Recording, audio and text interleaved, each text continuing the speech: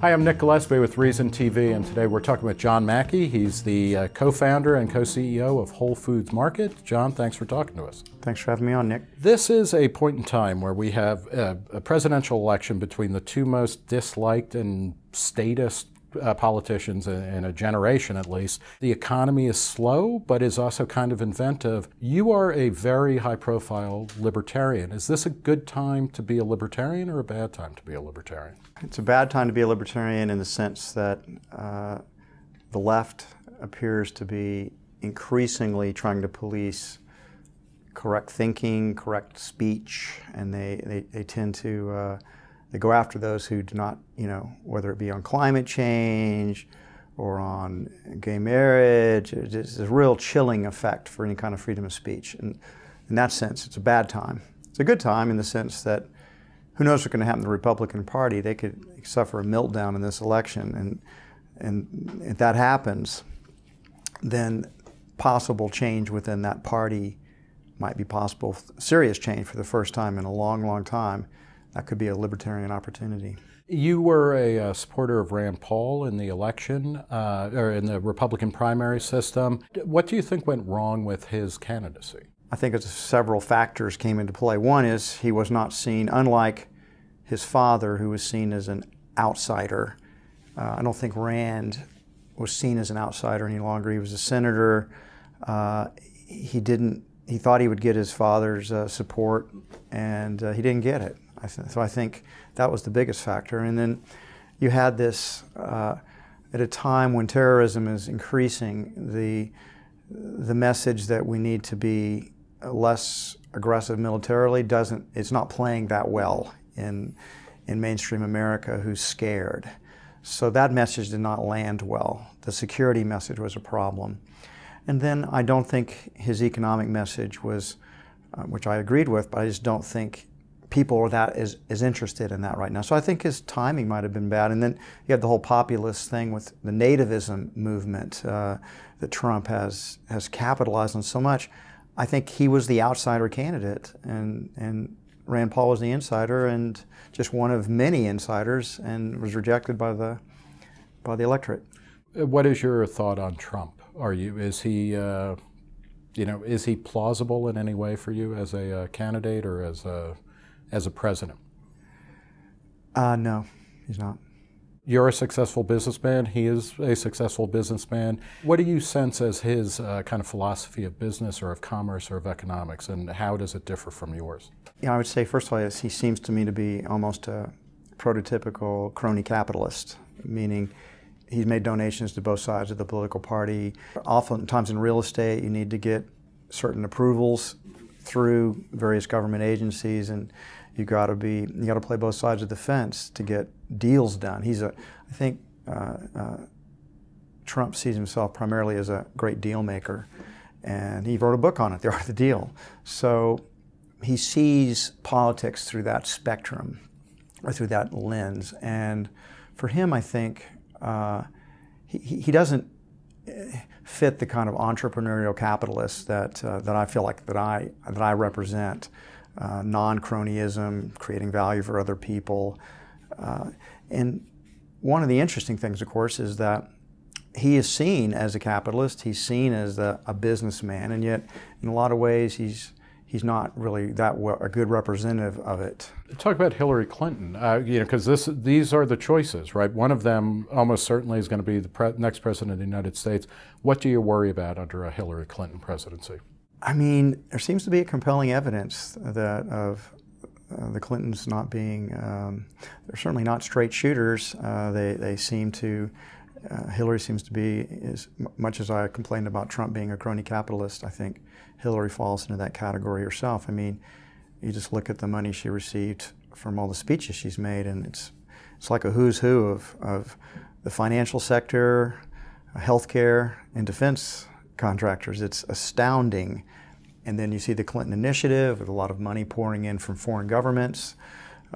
It's disturbing. I mean, that's a smoking gun. It doesn't necessarily mean that any bullets were fired, but it is concerning to me, to say the least. Plus, we have the record of the Clinton administration in the past, and You had all those pardons granted at the end. It's disturbing. I worry about it. But there is a third term out there, at least, or a third possibility, which is Gary Johnson and Bill Weld running as the Libertarian Party ticket. What do you think of them? I don't know Weld.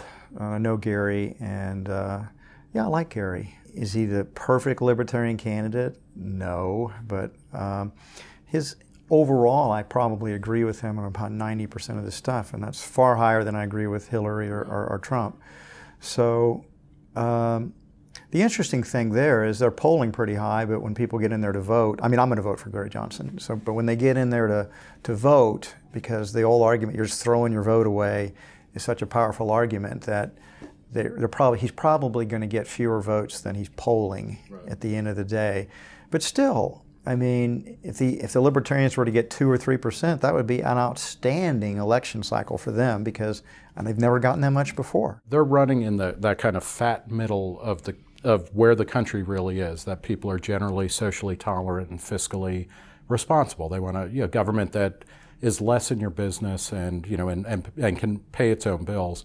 Do you think that kind of thinking is actually ascendant? I mean, clearly the Republican and Democratic parties don't give outlets to that kind of thinking, but is America moving in that kind of soft libertarian I thought so direction? when I read you and Matt's book a few years ago, but it doesn't seem to be playing out that way. I mean, the nativism that I had no idea until Trump ascended how powerful the nativism sentiments are, because I think that's the key to understand Trump.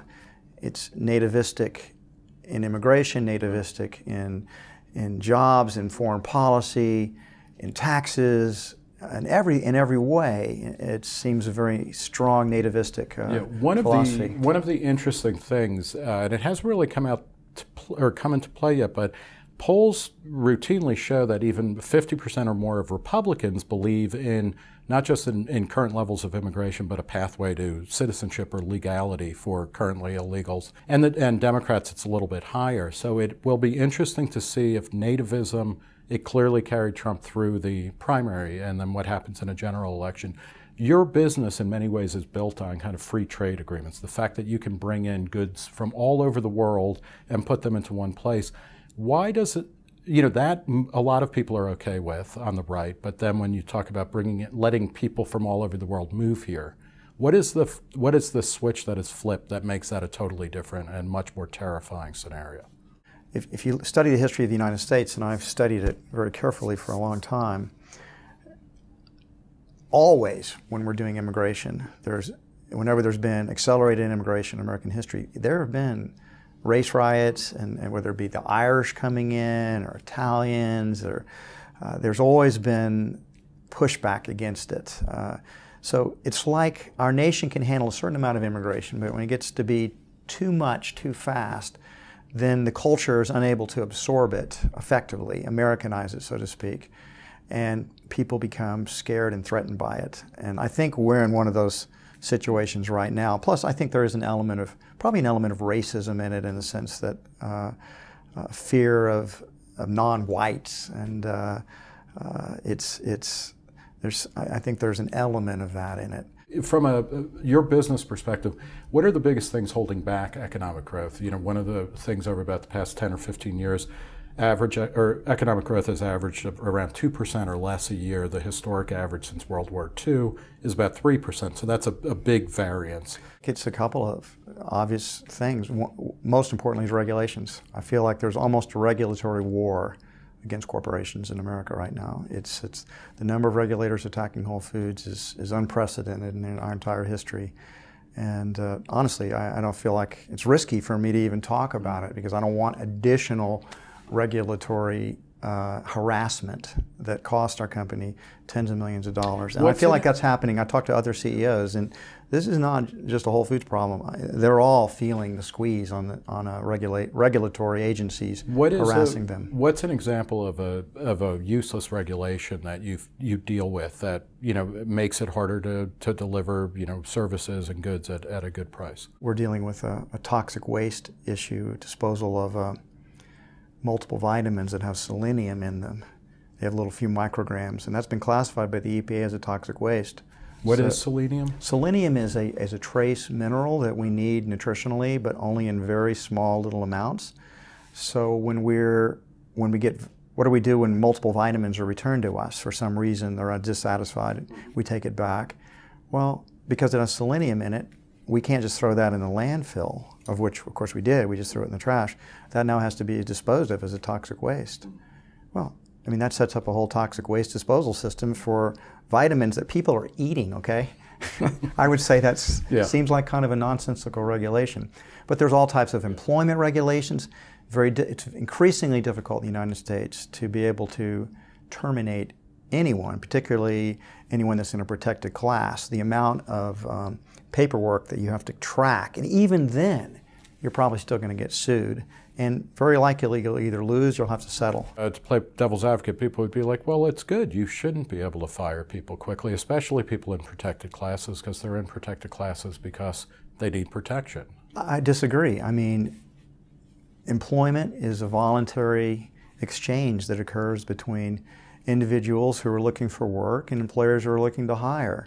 I mean, should people be able to quit whenever they want to, or should we be able to force them to continue to work for us? I mean, I firmly believe that it's not in the best interest of any employer to fire people arbitrarily, and this is what's usually held up, abuse. And does that occasionally occur? Of course it does. But that doesn't necessarily mean that you have to set up the system so that employers are constantly being incented or harassed if they do terminate someone. Because if, again, why would they want to terminate a good worker? They wouldn't. And but yet they're constantly seen as guilty of doing something wrong, and then they have to prove their innocence when they terminate someone.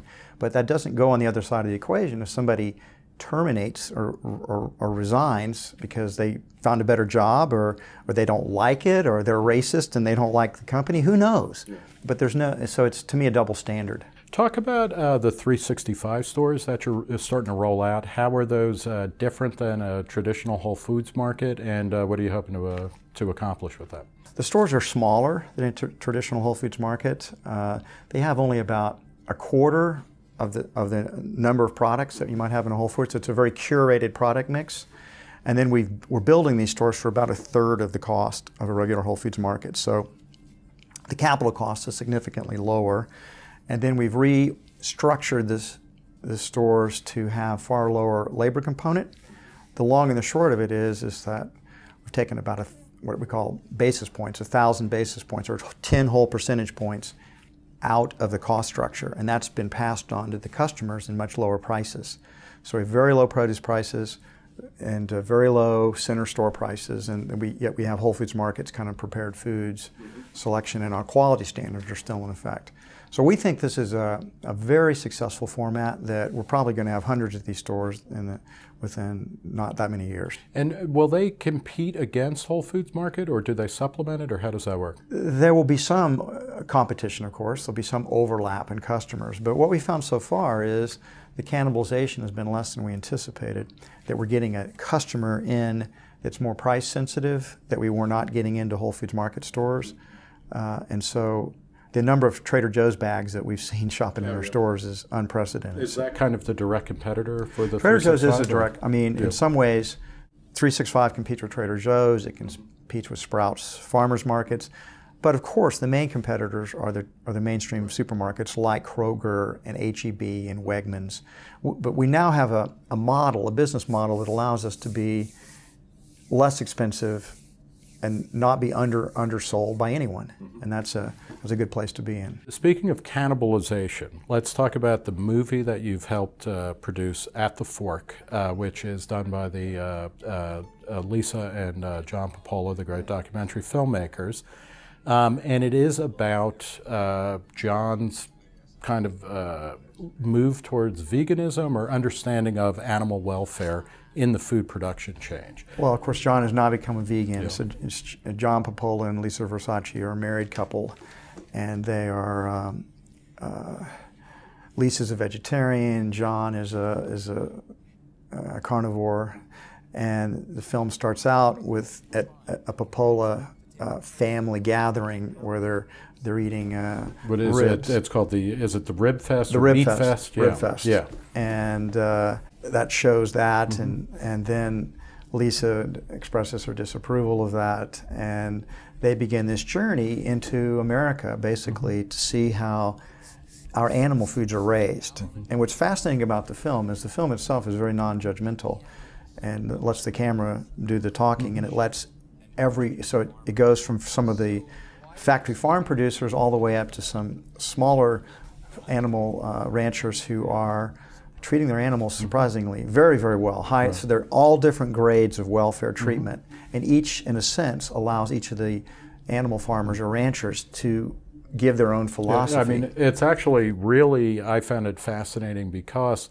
it's a movie, it is about a journey, and there aren't villains here, or the farmers, the factory farmers aren't treated as poor, stupid people who only care about a buck, but they do have constraints, and they voice time and time again, like, I will treat my livestock any way that my customers ask me to. It is fascinating because their philosophies get articulated, and so the film is remarkably fair. It's unlike some films that might come in with a real biased point of view, and then say if Michael Moore was producing a documentary, he would come in with a bias and then make sure the film comes out that way. This was a discovery process, and they let they're fair to all the farmers. They all get a chance to give their philosophical perspective. Are there farmers, because I was taken by at various stages as they get closer to a more kind of animal friendly, generally a higher end price point and stuff like that, but all of the producers pretty much say some variation of,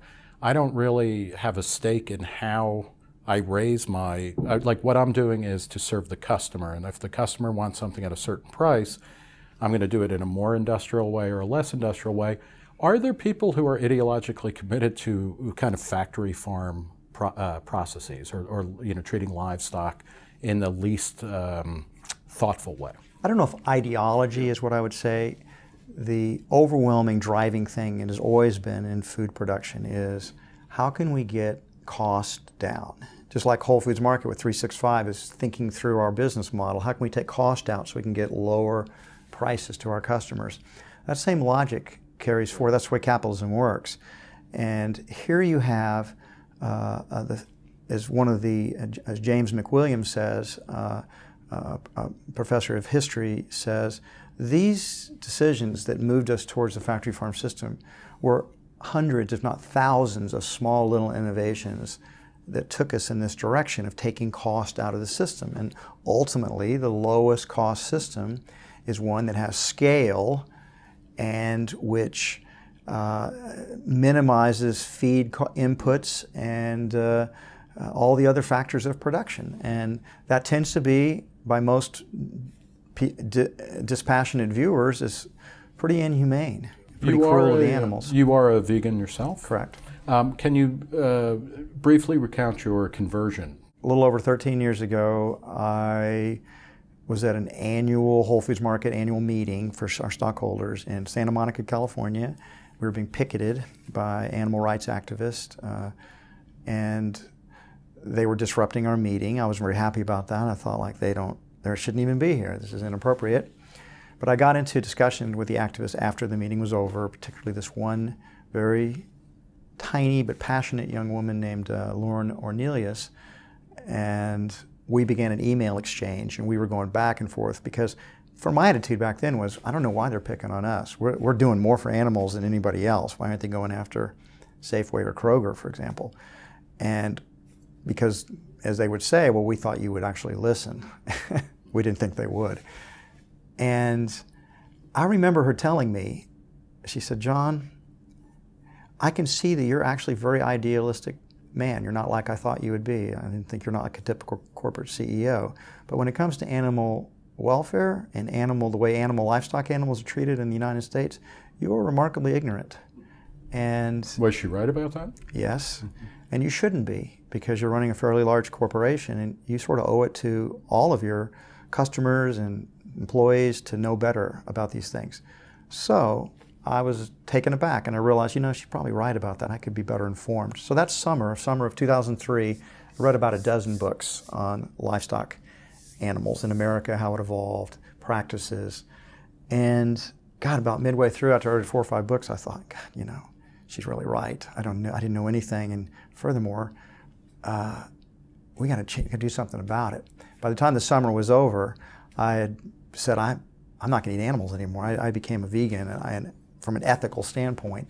And then I also decided, you know, Whole Foods needs to do a lot more here. So we invited the activists to work with us as on our team, so to speak, and then bring in animal scientists, bring in the farmers themselves, bring them together into meetings, and let's talk about how we can develop more higher animal welfare systems that have higher, so that's how I converted, and that's what Whole Foods has been doing ever since. Is there a point where where you will, from a kind of moral perspective, stop selling animal products? Or like, how do you square that between you're treating the animals better, but you're still selling them? Is that because the customer wants them, or when does that end? You know, it's funny. I get asked that question a lot, and I suppose because I'm so closely identified with the Whole Foods Market brand, and people, for the most part, don't understand how corporations work.